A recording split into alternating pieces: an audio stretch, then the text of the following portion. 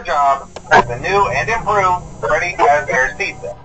I'm here to talk you through some of the things you can expect to see during your first week here and to help you get started down this new and exciting career path.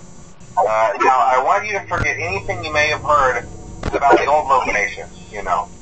Some people still have a somewhat negative impression of the company. That old restaurant was kind of left to rot for quite a while, but I want to reassure you, Fazbear Entertainment is committed to family fun and above all, safety. They've spent a small fortune on these new animatronics. Facial recognition, advanced mobility, they even let them walk around during the day. Isn't that neat? But most importantly, they're all tied into some kind of criminal database so they can detect a predator a mile away. Heck, we should be paying them to guard you. Now that being said, no new systems without its kinks. You're only the second guard to work at that location. The first guy finished his week and complained about conditions. We switched him over to the day shift. So, hey, lucky you, right?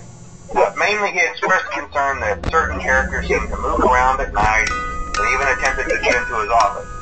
Now, from what we know, that should be impossible. That restaurant should be the safest place on Earth.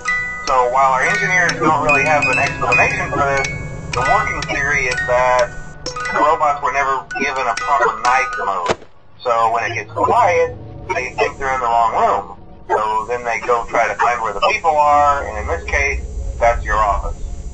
So our temporary solution is this.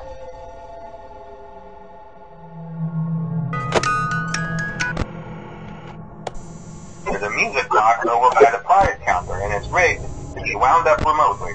So just every once in a while, switch over to the prize counter video feed and wind it up for a few seconds.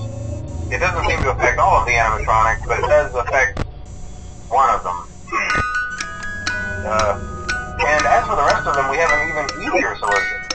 You see, there may be a minor glitch in the system, such as about the robot thinking there's an endoskeleton without a costume on, and one suit. So hey, we've given you an empty Freddy Fazbear head. Problem solved. You can put it on any time and leave it on for as long as you want. Eventually anything that wandered in will wander back out.